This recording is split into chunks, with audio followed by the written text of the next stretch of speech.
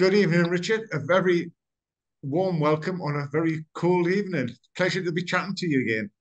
Yeah, absolutely, Robert. You're not half wrong about the cold, are you? We were just saying before, weren't we? How it's I know everyone's talking about it, but you're not British if you don't talk about the weather. And I've got a lot of colleagues over in the States, and we're like, oh my god, it's -5. And they're like, -5, really? They're not really bothered about it. They get much worse over there. But yeah, it's Yeah, fun. yeah, very much so. I mean, I was out this morning, -4, and there's nothing worse than carrying on with metal tools and everything like this, and your hands are freezing, and you think, I just want to be in the house by a nice warm fire. Mm. Oh, absolutely. Yeah. I mean, you see the people working outside in this weather, and they're so stoic about it. No one's really moaning. It's if anyone's moaning, it's the people working from home or working in the offices like me. So there you go. Anyway, we're not here to talk about the weather. We're here to talk about your your second step within Freemasonry. In all fairness, yeah, you've had your initiation. You entered as an entered apprentice. Um, Not so long ago that you became a fellow craft. How was it? It was good. I actually really enjoyed the second ceremony. Not that I didn't enjoy the first one, but I suppose the first one sort of happens to you, whereas and you are guided through it, and you do have to do some things. But like in the second one, I felt like I was more of an active participant in it, which I thought was good. I really enjoyed that part of it, and because you could prepare for it, if that makes sense. I could kind of do my homework a little bit, and you know make sure that I was going in, confident in that I could do well that what I needed to do. So yeah, I enjoyed the second one. Yeah. And what did you learn from it? Did you get anything from it? What's a high point of it?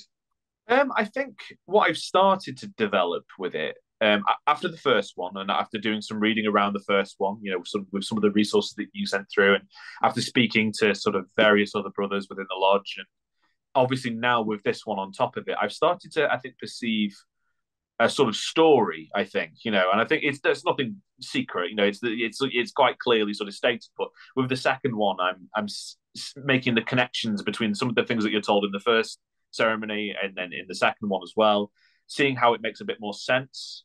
And I am sure that's only going to continue, as I move on to the third ceremony and possibly the fourth one with the Royal Arch and things as well. So yeah, no, I found I got a lot from it. I think actually, and I felt more of a part of the lodge actually, which was nice.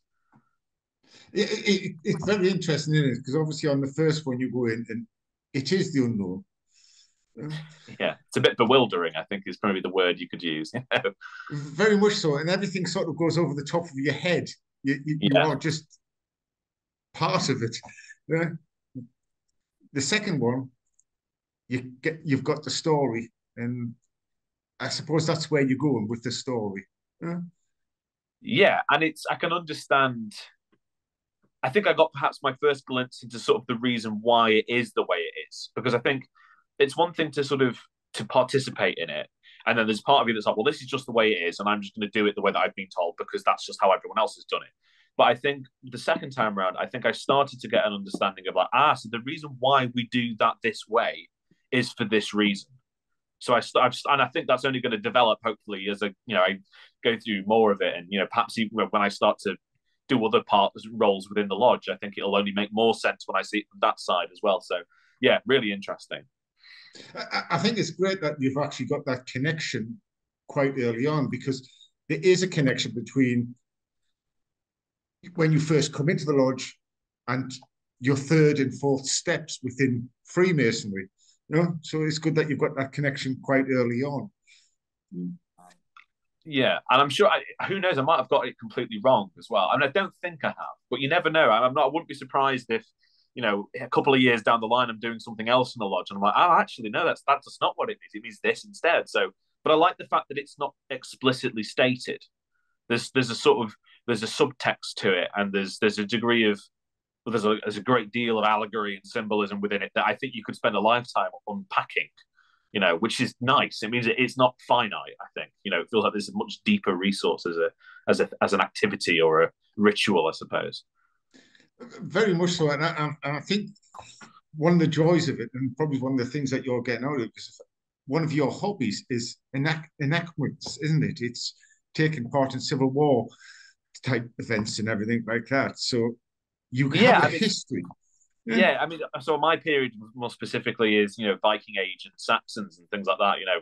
Not quite horned helmets, but not far off the mark. And um, but yeah, there is a sort of, as fun as it is, and as it's an activity and there's a competition in it, and there's a friendship and a sort of a fraternity to a degree as well, which is, there's obviously comparisons there. But I think as well there is as with everything, there's a sort of philosophy of it. Like, I mean, it's probably not explicitly stated or discussed by most people, but like, why are you doing it? What is it that you're trying to sort of achieve? And I think obviously I studied history at university. I have a massive interest within history, but there's a sense of human connection. There's a sense of stepping in footsteps that have already been stepped in to a certain degree, and I think that again ties in with Freemasonry, sort of knowing that the steps that you're taking in the ritual and the things that you've been asked to do have been done by every single other member of that lodge. They've been done by every single other Freemason that went on to become beyond an entered apprentice, or a fellow craft.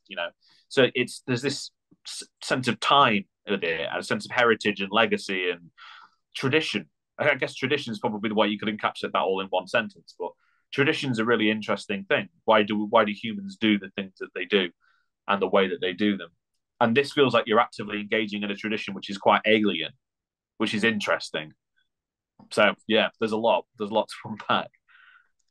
Well, obviously, your next step is that really Master Mason is the next step that you get to look forward to, the third step within Freemasonry. Yeah. How do you think that's going to go?